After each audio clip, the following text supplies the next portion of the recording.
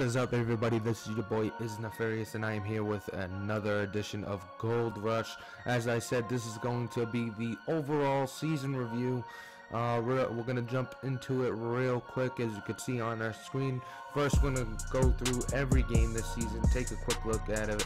As you can see, we started off the season pretty good here, as we beat the Atlanta Falcons. Jimmy Garoppolo had 3 touchdowns, 4 interceptions. The running game was non-existent. We didn't have Monster. We had Ty Chandler, though. He had 30 yards and a touchdown. Nobody really crazy on the receiving end, but we were able to come out with a win there. Take a look at the box score. We ended up scoring 14 in the fourth to come out with a win. Maybe a big interception. As you can see, we won they won a turnover battle, as they only had 3 turnovers to off 4. They had a third down conversions, time of possession, and everything, but we were able to come out with a win. So huge win to start off 1-0. Then we faced the Seattle Seahawks. In that first game too, we lost George Kittle on an injury, if you don't remember. But on this game, Jimmy Garoppolo was a lot better. Didn't have much throwing to do. 10 completions of 17 attempts. And then Ty Chandler was an absolute monster. 30 attempts, 237 yards, and 2 touchdowns. So he was the big man there. We ended up coming back and winning that game. So 2-0, we're feeling good. Then we run into the Cardinals, a team that we think we could beat if we play our game. This game we lost by 7, as you can see. Kyler Murray was near perfect. 190 yards, a touchdown, no interceptions. 19 for 25, and then Jimmy Garoppolo had 3 interceptions and 3 touchdowns, so not a good game from him. And then Ty Chandler, the running game wasn't there. Nyheim Hines, though, had a great game, 126 yards and 3 touchdowns. So as you can see, he had a few guys. John Vay Johnson was nasty for us in that game, 4 receptions, 162 yards and 2 touchdowns. So we weren't able to come up with a win. In this one, the Cardinals, this is the first loss that we received from the Cardinals. Close game, but I think that was just based on what I did in the fourth to make it close. I think it was a game that was well in hand for the Cardinals. Then we take a look at the Jaguars. We lost. We ended up getting a win for this, but this was a disconnect issue. We were going into the fourth. We were down, I believe, 10. Getting the ball back with under 3 minutes to go, or under 4 minutes to go. We had all our timeouts. We had all that. But it was going to be a long way to go for a tie or a win. So we ended up disconnected in that game, and then we replayed it. We only played the half, and as you can see, it was 14-7. We needed 12 points. He ended up scoring a touchdown and ended up winning this game. This one's kind of confusing, but he should have won this game, but he left the game instead of closing the half, so we weren't able to give the forced win to him. Well, the commissioners weren't able to give the forced win to him. So actually, we are, if we're being honest, we are 2-2 at this point. And then we run into the Cowboys, who are an absolute juggernaut. As you can see, they pretty much handed us our lunch in this game. Jimmy Garoppolo had 348 yards, 2 touchdowns, 3 interceptions. Dak Prescott didn't need to throw the ball much, 140 yards, 2 touchdowns, 1 interception. As you can see, 10 for 15, he didn't have to throw the ball at all. Zeke Elliott had 16 carries, 137 yards and a touchdown. And then even his rookie got involved with 52 yards and 2 touchdowns. Ty Chandler had a pretty decent game. He had 41 yards and a touchdown. So a pretty decent game from him. Mike Williams had a showing out. He had 8 receptions for 138 yards, and then Debo had 128 of his own. We are definitely playing from behind most of the game, so that's kind of why you see the receiving numbers like that. So right now, if we're being honest, we're 2-3 on the season. And then we run into the Rams. This we don't play. This is actually a forced win, so we won't talk about that. So now we're 3-3 on the season. Then we run into the Packers. 3-3. This is one of those games where we needed to win. The Packers aren't a good user, and we showed that we are terrible. Jimmy Garoppolo had 1 touchdown and 5 interceptions. I don't know what was going on in this game, but Ty Chandler ran the ball pretty easy. Aaron Jones had 148 yards and a touchdown. I mean, this game should have been. This game we definitely should have won, especially if we were running the ball that easy. Don't know what led us to passing the ball and giving up 4 interceptions, but as you can see, Devontae Adams got his own as well with 4 receptions for 165 yards and 2 touchdowns. And then we finally got George Kittle back in this game, so maybe it was wanting to use George Kittle. I don't know exactly what the situation was there going up against the Rams. The Packers, but we threw the ball way too much, had 5 interceptions, and we're not going to win a game like that. And speaking of interceptions, this was a shit bowl. We played the Seattle Seahawks. As you can see, both quarterbacks combined for 14 interceptions. I had 9 of my own, and then the Seattle Seahawks, Russell Wilson, had 5 of his own. With the way we were playing, either team, it ended up being close. 36-19. It didn't end up being close because I ended up throwing a lot of interceptions in the second half, and you can see that in the box score as he got 16 in the third, 17 in the fourth. I don't know what happened here. I actually was nervous to throw the ball. It was the first time I was nervous to throw the ball in a while. It might have had something to do with the Green Bay game, but I was rattled for sure when it came to throwing the ball. Ty Chandler had 72 yards and a touchdown. As you can see, he played a lot better against the run. We did not. Rashad Penny got loose a little bit. He had Metcalf, who got his own as well. And then Mike Williams was able to find the end zone. But that was a game where we could have won just based on how bad the Seattle Seahawks were playing. But we were playing even worse at that time. And then it led into week... what week is this? This is week... It led into week 9 right before our bye. We needed a bye at this point, but we did not get it. And then another horrible game from Jimmy Garoppolo, 201 yards and 9 interceptions. Pretty much the same thing as last game, and we ran it pretty well.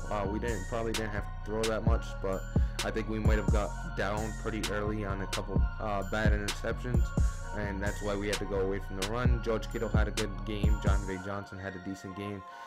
But yeah, you're not going to win many games if you're throwing 5+ interceptions in back-to-back games. So 3 games in a row where we absolutely was handing the ball to the other team. The bye week came along. We recollected ourselves, and we had a decent game against the Titans. I think he pulled away. He pretty much had it in hand. It was 21-25. It was actually 25-21 after the third. Then he scored 14 unanswered points in the fourth.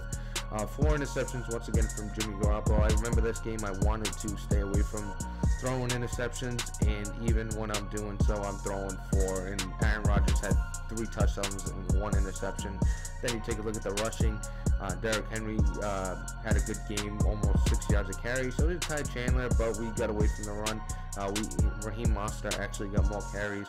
He had a touchdown though. I think this is the first week for Raheem Mostert back in the lineup too. So he had a pretty good game coming back in the lineup. John V. Johnson, another good game. He's been an unsung guy throughout the season. As you can see early on in the season, he had a bunch of good games. So we lose there, and then we have another really good user in Fallen, who's the Texans user. We end up actually winning this, and it was night and day. Me passing ball was night and day. You could see 158.3 passer rating. I believe that's perfect. 350 yards, 5 touchdowns, 0 interceptions. And then Deshaun Watson had 2 touchdowns, 4 interceptions, 472 yards. So completely opposite of what we were a few weeks ago. This was actually after I started labbing with the Titans user. So shout out to Bubba. He's the Titans user, and he actually, labbed with me a little bit, got my offense moving better, got me a little more comfortable in my offense, a little more comfortable throwing the ball. Told me a few things that I should pay attention to when it comes to throwing the ball. But great game, great bounce back game. And then Ty Chandler had 127 yards and a touchdown. We didn't have to run much. We ended up passing a lot from what it's looking like. Yeah, no, only 18 attempts. I guess a lot of big one play scores there. Monster only had 18 yards. Debo Samuel ran the ball a little bit, and then you could see Will Fuller absolutely went off. He had a touchdown and 170 yards, and yeah, that's pretty much it for big stats. Debo had 83 yards and a touchdown. Mike Williams was able to get a one-play score, so a good week overall for us as we get a huge win. Really turning around our season at the right time to give us a run towards the end. So after, let's look back. So we're 2-2, actually 2-3. Then we're 3-3, 3-4, 3-5, 3-6. We dropped to 3-7. Then we're 4-7 after the game against the Texans. Maybe it's a little too late for our season, but you know how we ended up. We ended up, pulling together some wins. This was one of the wins here. 4 interceptions by Jimmy Garoppolo, but we're still able to win. Really gonna work on that this offseason. The interceptions are becoming too much. Ty Chandler got a couple touchdowns. Mostert was able to find some space. Mike Williams had a really good game, and Paris Campbell was a story for the Colts. He had 2 touchdowns. We were able to bottle up Jonathan Taylor, who only had 89 yards. So a great game there for the defense, keeping us in it, and we're able to come out with a win, 28-17. Then we run into the Rams, who actually have a good user now. People say he was probably throwing, and I kind of agree. He probably was not trying to win towards the end of the season, not really tanking, but getting comfortable with the team and not really trying his all to win and showing his cards. He didn't have a good record coming in. He was 0. The Rams were already 0-8, 0-9, so he had no shot of making the playoffs. So he pretty much just said, you know what, we're just gonna do what we gotta do. And we had a decent game, 272 yards, 3 interceptions though. Another game with a bunch of interceptions for Jimmy Garoppolo, and then 308 yards from Kellen Mond, 2 touchdowns and 1 interception. So he had a good game. Then you take a look at the running game. Mostert had over 6 yards of carry for 2 touchdowns, and then Ty Chandler also had 2 touchdowns on 90 yards. So our running game was really, really good in this. And John Ray Johnson had a solid game once again. Then you take a look at the game against the Vikings. This is one of them where kind of hurt a little bit. Jimmy Garoppolo had 4 interceptions, but one of those interceptions were 110% his fault. On the first drive, a couple weeks ago, we had the episode. On the first drive, we try a low ball pass. It ends up going outside towards the corner as an inaccurate pass. Goes right into the corner's hands. He takes it in for a touchdown, and we're down by 2 scores immediately. That really hurt. And then the next drive, I believe we weren't able to go anywhere, so ended up being a tough situation, especially against a good user. We never really had a shot at this game after that. They scored once again after we punted, went up 3 scores, and against a user like this, it's pretty hard to come back. Dalvin Cook had 11 yards per carry, had a touchdown. Mostert had 10 yards of carry, but we weren't really able to use him much. And then George Kittle had a pretty good game. Justin Jefferson had a solid game, and then Mostert was used out of the backfield a lot when it came. He pretty much played deep zones and forced me to throw underneath all game, and which we did. We obliged, and it didn't really work out as we get a loss there, but we bounced back against the Chicago Bears, another solid user, where Jimmy Garoppolo actually had a decent game. We had 342 yards, 2 touchdowns, 1 interception. Then you take a look at the running backs. Ty Chandler, 129 yards, 3 touchdowns, so he had a huge game. Tariq Cohen wasn't really able to get loose, and then George Kittle had an amazing game with 172 yards and a touchdown. Anthony Miller had an okay game, but George Kittle definitely showed out in this game, probably the MVP of this game. Maybe even Ty Chandler, who had the 3 touchdowns. I mean, finding the end zone 3 times is huge. So we get a win there. So at this point, we are, I would say we're 8. No, we're probably, let's let's go back 2 and 3, 3 and 3. Then we dropped to 3 and 7, 4 and 7, 5 and 7, 6 and 7, 6 and 8, 7 and 8, and then we lose the last game to be 7 and 9. So our true record is 7 and 9, but the game will show 8 and 8. So because of that 1 week with the 1 week with the Jags. You take a look at the last game of the season. That episode is going to drop a few moments before this episode drops. 97.9 passer rating from Jimmy Garoppolo, 2 touchdowns, 4 interceptions, 263 yards. Big interception before half to swing momentum into the Arizona Cardinals' favor, and then they never looked back after that. Big fumble, and then you'll see in the episode a big fumble, and then the game was pretty much out of hand. Ty Chandler had 61 yards, had 10 yards of carry, and then Monster had 21 yards of carry, but we ended up getting behind way too quick, and we weren't able to run the ball anymore after that. George Kittle had 158 yards and 2 touchdowns. Ricky Seals-Jones also had a good game. Good game from the tight ends, and good games from the running backs, pretty much, as Naheem Hines had the 2 touchdowns as well. And that's pretty much the end of our season there when it comes to the head-to-head. As you can see, it's going to say 8 and 8 on the season for us, but we were 7 and 9. So we were pretty much, I think might have been in 3rd place. No, we would have been in 2nd at 7 and 9, and then the Cardinals at 6 and 10. So we would have ended up in 2nd place, which is not bad after taking a long break from Madden. I think the last time I played was season 3 in last cycle, so I've been out of Madden for about 6 months, and these guys have been playing Madden non-stop. They've been playing through season 4, season 5, season 1, and now in season 2 they've been playing enough. Let's take a look at the stats from our team last year. Jimmy Garoppolo, 4,000 yards passing. He had 28 touchdowns and 56 interceptions.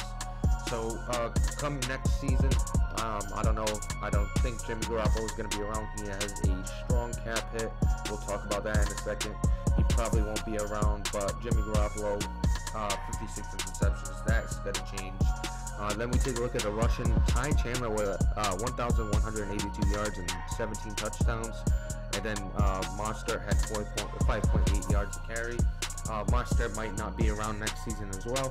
Ty Chandler might be the feature back come next season, as he was most of the season this season. You take a look at the receiving. George Kittle was injured for a little bit, but he was close to being our leading receiver. He had 7 touchdowns, tied for the team lead, 747 yards. Team lead was Deebo Samuel, 837, and then receptions goes to John Vay Johnson with 44. So John Vay Johnson had a solid season, 804 yards and 5 touchdowns. Ended up getting injured towards the end of the season, so that did not help him. Then we take a look at a defense. Fred Warner was the main guy getting up there in tackles. And then for sacks, we got Nick Bosa, who had 12. He had a solid season. Randy Gregory also had a good season for us, playing in that nickel set as a rushing end for us. He had a solid season. And then you take a look at interceptions. Tavares Moore had the most with 9. He was all over the field, especially in a couple of those games. Touchdowns, we had 2 on the season, James Wiggins and Fred Warner. And yeah, a solid season from the defense, and not really a solid season from Jimmy Garoppolo. That's probably the main story. We were able to run the ball, but passing the ball was an issue, especially turning the ball over. But that's pretty much going to do it for this video. I just wanted to go over a season review. Actually, let me go over the yearly awards and see if we got anybody on the San Francisco 49ers who are in the running. As you can see, MVP, we're not going to have anybody. I don't think we'll have anybody for Coach of the Year. Let's go to the NFC. You take a look at Offensive Player of the Year. We don't have anybody there. Defensive Player of the Year, nobody once again. But Rookie of the Year, here we go. We got Ty Chandler who's #1 Rookie of the Year for the NFC thus far. Second is Justin Fields, so that would be huge for us. We'll get some tribute roles. I don't know exactly what you get for Offensive Rookie of the Year, but we could get something from that. Then you take a look at Defensive Rookie of the Year, and Caleb Farley came in 10th. Looks like he's not going to get that. The Vikings rookie is probably going to get that there. Best QB, we know we're not. We actually see Jimmy Garoppolo. I was going to say we're not going to see Jimmy Garoppolo, but we do with his 8-8 record at number 10, which is a huge surprise. Russell Wilson could have been there. I mean, Kyler Murray's not on the list. I think we're the only NFC West quarterback on the list, which is a surprise. Then you take a look at the best running back, and we got Ty Chandler on the list at 10. This is strictly just the NFC, so we got no wide receivers. Offensive lineman, we got Trent Williams, who made the list at 8, but he's not going to win that. Defensive lineman, Nick Bosa is in 2nd. I don't know how this works. I don't know if this is set that Fletcher Cox is going to win, but Nick Bosa is in 2nd. And then we got Randy Gregory, who made the list at 8, so that's a surprise. Linebackers, we're not going to have anybody there. Not a lot of turnovers from our linebackers. And then defensive backs, we take a look. Tavarius Moore made the list, who had a buttload of interceptions on the season. So a great season from him, especially being a guy that was probably going to be a depth piece. He ends up being a starter. He ends up getting a lot of interceptions for us. But that's pretty much going to do it here for us. I hope you're enjoying the content. That's our season review. Hopefully next season's we fare better. Next season, instead of 8-8, maybe go 10-6 or 9-7. We'll see. We'll see who we have to play, and we'll see how our offense develops come next season, because that's going to be the key. And also want to build on that defense to make it more of a shutdown defense, because as you'll see in most of the games, if you go back and watch, offenses move downfield pretty easily against us, and we definitely want to change that. But that's going to do it for us in this season review. Hope you enjoy it. Hope you're liking the content. Please like, subscribe, all that good stuff. My name is Nefarious, and I